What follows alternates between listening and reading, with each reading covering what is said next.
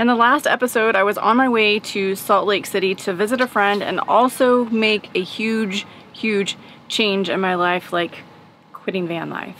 Unfortunately, things did not go as planned in the next 4 weeks, and my life was just turned upside down over the next month.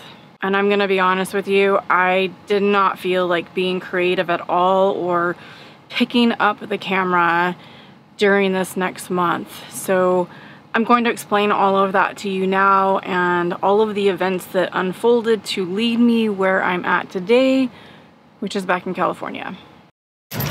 Well, I'm going to test drive my new car. We'll see if this works out. It's my overlanding SUV, so I can finally get a trailer.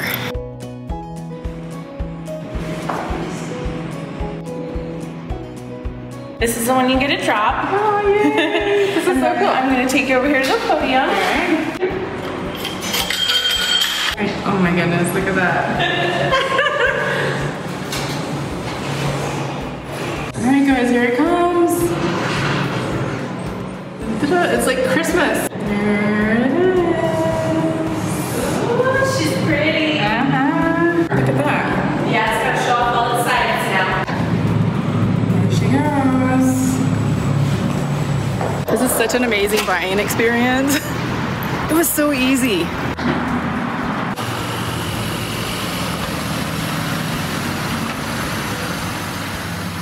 So right now, you probably are expecting me to show you this new all-wheel drive overlanding vehicle that I purchased, and also what's to come in the future, like the trailer that I'm looking at to tow with this all-wheel drive. And as much as I would like for that to happen and show you all of that, it is not the reality. In fact, it's the absolute opposite of what happened. So this is one of the moments where I almost quit van life. I was ready for that truck and trailer. I've been looking for a while, so I purchased this Honda Passport all-wheel drive from Carvana, but it was definitely not an all-wheel drive, and Carvana, they did a bait and switch on me. Now, they tried to deny it at first, but I had all of the proof in my paperwork that had already been signed, showing that it was an all-wheel drive, and they presented to me the same VIN numbered car, but as a front wheel drive. So their information on their website was inaccurate and their price was inaccurate for a front wheel drive. The definition of bait and switch. There's one definition, which is a sales tactic in which a customer is attracted by the advertisement of a low-priced item, but is then encouraged to buy a higher-priced one.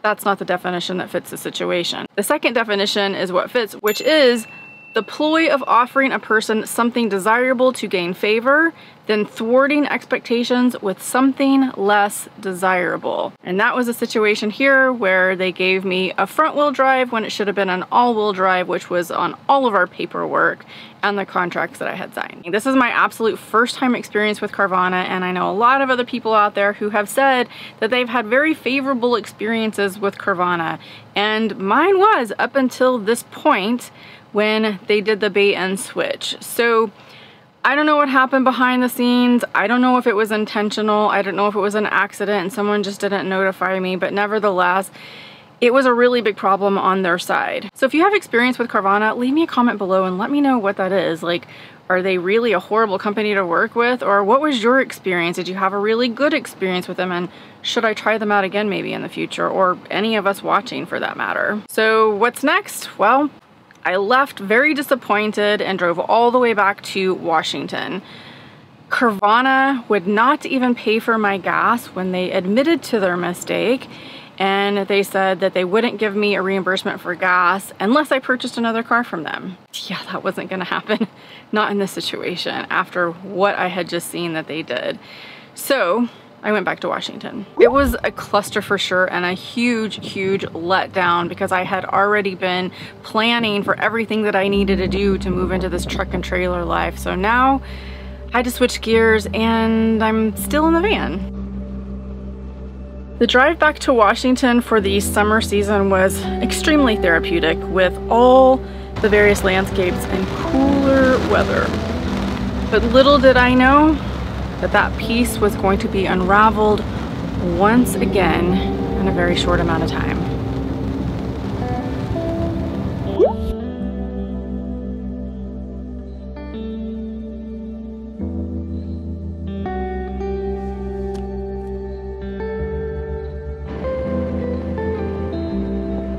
Here we are in Winthrop, Washington.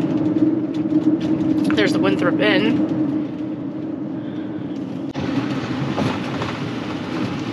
The river is really, really full right now, but it kind of makes sense because that would be all of the runoff from the mountains all the way from Canada. Here's more of the town of Winthrop. You know I don't do touristy very well, so we're not stopping. Plus it's late and I want to get to my campsite. Kind of cute places though. Cascades Outdoor Store. There's a saloon. The Emporium. Kind of cute. Wow, this is so beautiful. I lucked out with this spot. This is the last one here in the National Forest. Isn't that beautiful? Really? There's other sites just over there, about 5 more, but it's a very small campsite area. So just so you can kind of get an idea of how close I am to the river. So here's the van, and the river is right down here. That's close. You can hear it rushing. It's gonna be a good night's sleep. After that long drive back to Washington, it felt so amazing to be camping right off of the river in the Cascade Mountains. It felt refreshing to clear my head by the river. I needed to settle back into van life, whereas I was in this mode of purging things from the van and getting ready for the next chapter of nomad life. The one thing that I have never ever said is that van life is easy. It definitely has its challenges, like the things that I've been going through here. But those challenges can be really worth it when you have these beautiful, incredible moments like here at the river, and you fall in love with the nomad life, whether you're in an RV, a van, a motorcycle, or just traveling the country and staying at hotels. It's a good experience and something that I absolutely love in my 6th year of RVing. The times when I really hate van life is when I have repairs or when things go wrong, and we know it's going to happen, but it still doesn't make it any more desirable when it does happen. You just have to roll with it and remember all of the good times that you have with RVing.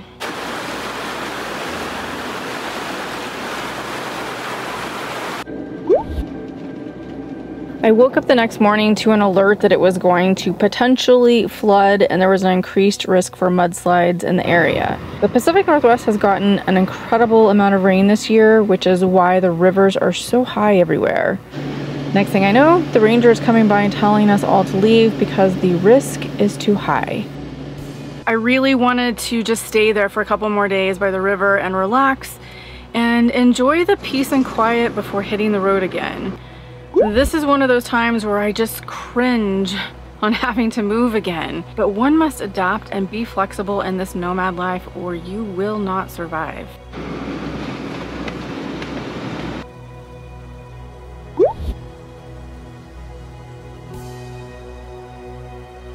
After a couple of days of urban camping, I headed into Seattle, specifically West Seattle, for a package I needed to pick up and also visit my very, very favorite restaurant, which is Endoline Joe's. Endoline Joe's is a must if you are ever in West Seattle.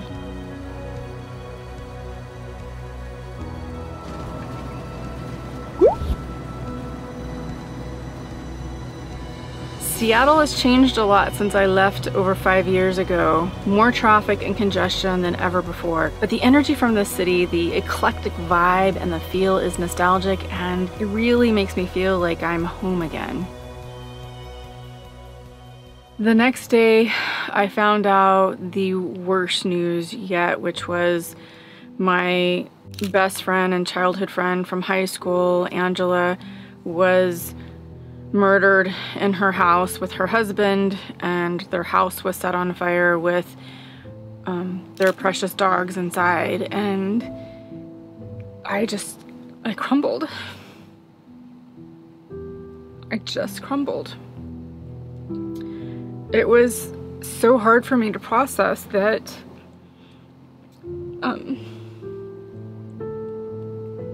that she had died, and so horrifically, and that we would never be able to share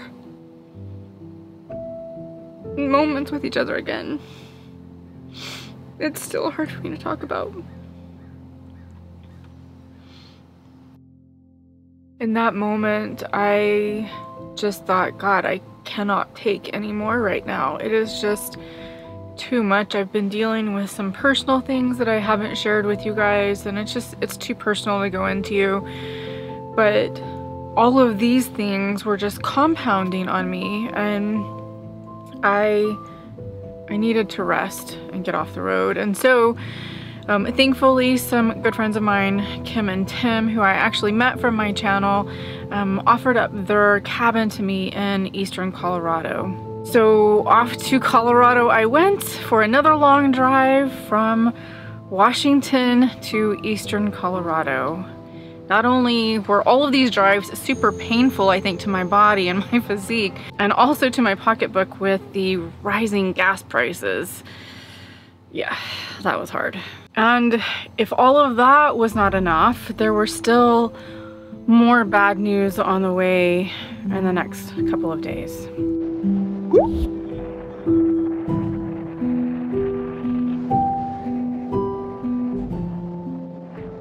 On the way to Colorado, Lily got sick again. It's the pancreatitis flare-up that she gets every once in a while, and it really had a hold of her this time, and it was a terrifying experience. She almost died, and it was excruciating. So I had taken her to the vet.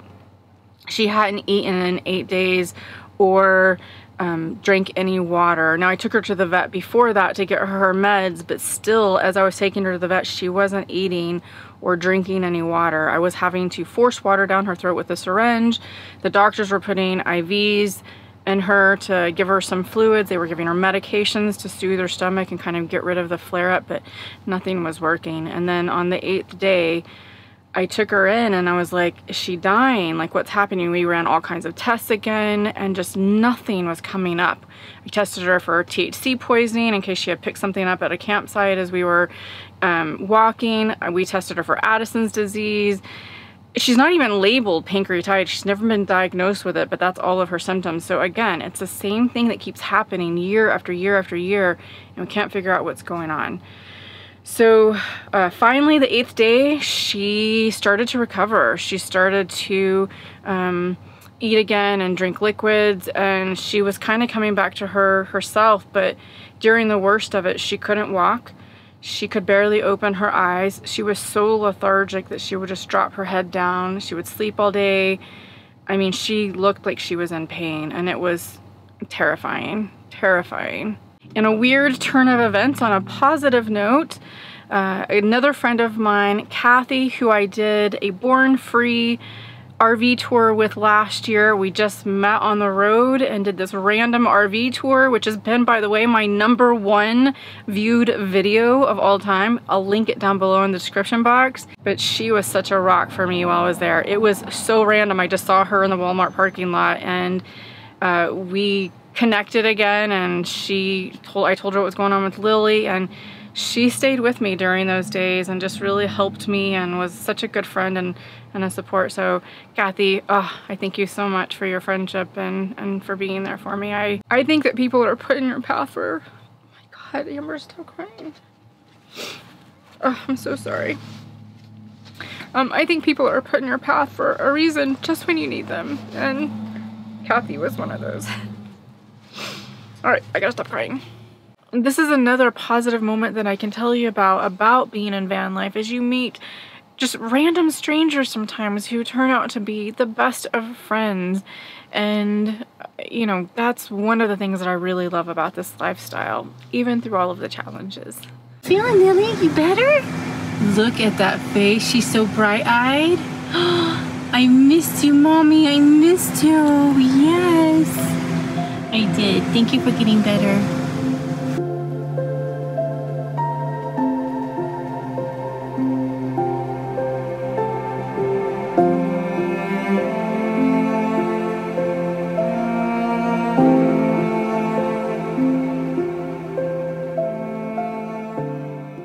got a good feast here. Guys, this is Kim and Tim. Hi. I met them in Florida. I meet all my friends out on the road.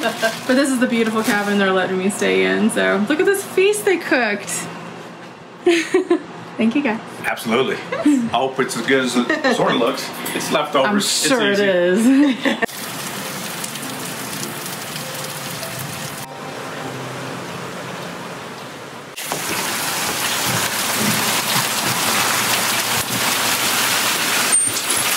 There's a snake. Look at that.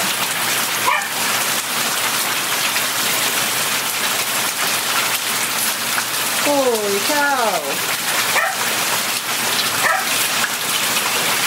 I don't know what that is. Ooh, it scares me now. Oh.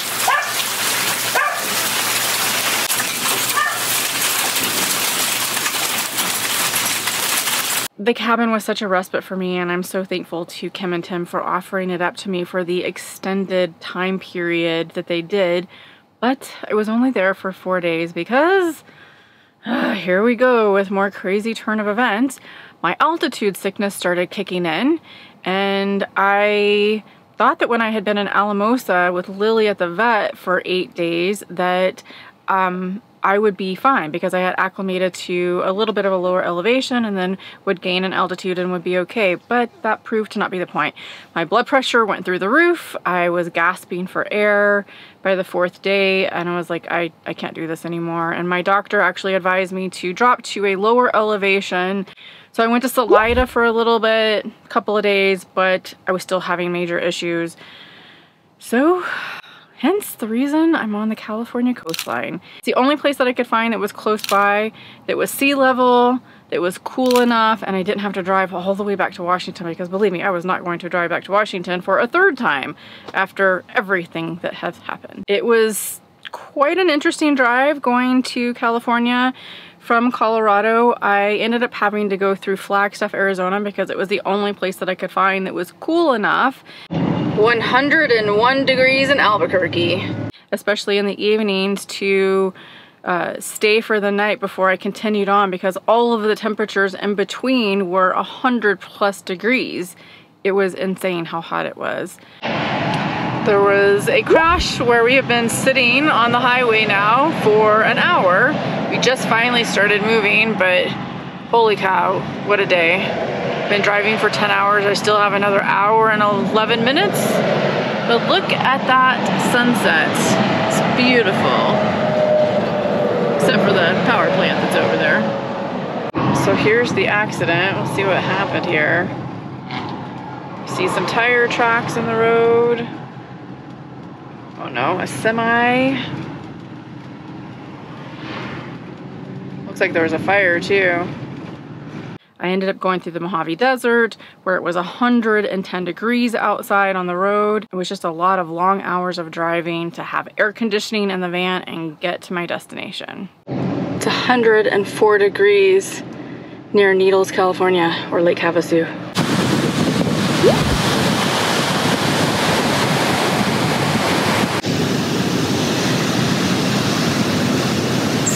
Beautiful. While it's been a rough month in van life, this isn't the norm. So what am I doing now? Well, for now I'm going to stay over here on the coastline until things cool off in the southwest for the winter time. I'm going to relax and enjoy this intoxicating ocean and the healing effects of that water, and enjoy these beautiful moments by the ocean. Thank you so much for joining me on this crazy, crazy adventure today. And a huge, huge extra thank you to my Patreon members for all of their support as well. Please hit that thumbs up button if you liked this video. Even if you didn't like it and there was too many bad moments that were happening, hit that thumbs up anyways. It helps other people see my videos and gets this video out to everybody else out there who may have never come across my channel. And surprisingly, I'm getting a lot of you lately who are saying, how did I never come across your channel before? I don't know, but I'm glad you're here. All right, guys, I will see you in the next video. Bye.